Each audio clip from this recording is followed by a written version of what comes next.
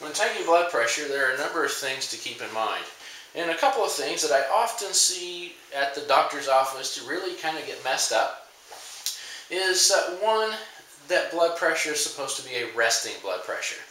So a lot of times you walk in, sit down, and immediately they take your blood pressure. But that's not a resting blood pressure. That's an active blood pressure. And when we're talking about blood pressures, we really want to talk about resting blood pressures. So you really need to be sitting down for about 5 minutes before they take that pressure. And if they take it as soon as you sit down and it's a little bit high, if they express any kind of concern about that, just ask them to come back in about 15 minutes and do it again, and you will most likely find that it's dropped a good bit. Something about being at the doctor's office starts pressure being a little bit higher anyway. It's called white coat syndrome, because you're never at the doctor because you're having such a good day that you know you have a perfect bill of health and everything's wonderful. There's always a little bit of background stress there. It would probably help if the doctor would run on time too, but we know that doesn't happen either. Another thing I often see is the use of digital blood pressure cuffs, and I really don't like those. I propose that they aren't overly accurate because the machine is deciding when it hears a heartbeat and when it doesn't hear a heartbeat, and that's a little bit of a subjective call. Additionally, a lot of times with those digital cuffs, they also have you bend your arm at the elbow, and that's artificially increasing and decreasing blood pressure in different parts of the arm as well. So across the board, those things just really mess it up. Now, in a clinical setting, you'll probably have a blood pressure cuff that consists of a cuff with a pressure bulb and a pressure monitor here. This is an at-home version that you would buy at something like Walgreens, and it actually has the stethoscope built into the cuff. So that's easy for an at-home person to use. But again, in a clinical setting, you're probably going to have the cuff by itself and the stethoscope by itself, and that's okay. So what you're going to do is you're going to place this cuff around the patient's arm. And if possible, you want them to have their sleeves rolled up if that's not going to majorly cause problems there.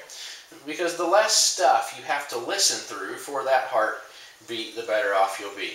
You're going to place the cuff around their arm such that the stethoscope itself is contacting the inside of the elbow. And you always want the arm to be in a relaxed position. You don't want to be a lot of tension or pressure or having to hold things up in place. It just doesn't work out well.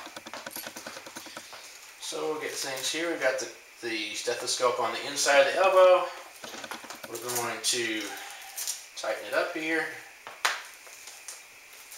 And you want to get it not incredibly tight to start with, but you also don't want it flopping all over the place either.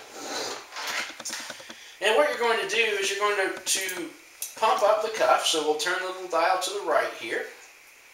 And that will ensure that all of the air pumped by our little bulb here actually goes up and stays in the cuff. And what we want to do is pump it up to a pressure that I personally like to go up to about 160.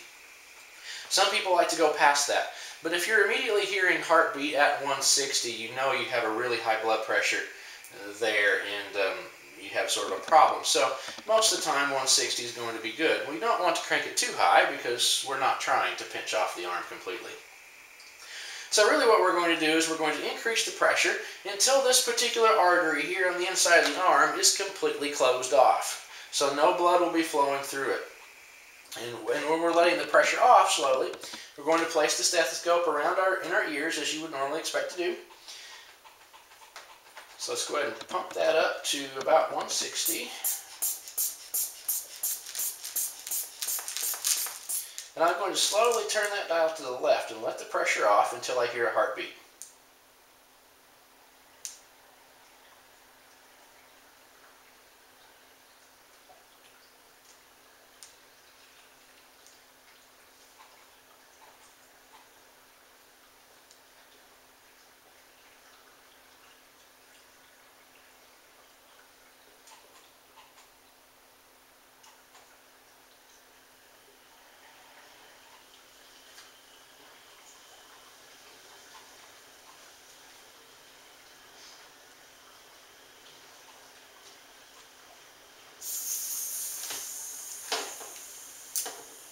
So I've taken two numbers here.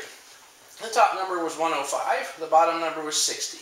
So that top number tells us what the pressure of the blood was when it first started to push its way back through that artery again.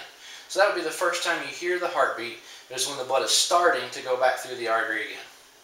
The lower number is when you no longer hear the heartbeat sounds, and that's because there is no longer any resistance to that blood going through that artery. So really you're measuring the maximum pressure and the minimum pressure of blood in that particular artery when the heart's beating. And so that gives us our, in this case, 105/60. In this case, this is my 9-year-old daughter, so that's a perfectly expectable blood pressure for a healthy 9-year-old. If my blood pressure was 105/60, we might start looking at, do I have a problem? It would be really nice if I were healthy enough to have something approaching that, but I'd be happy with a 125/80 or somewhere in that ballpark.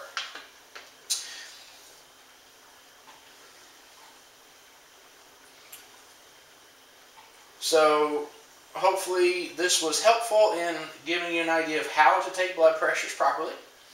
And you'll just need some practice. And you probably could let the pressure off a little bit quicker than I did.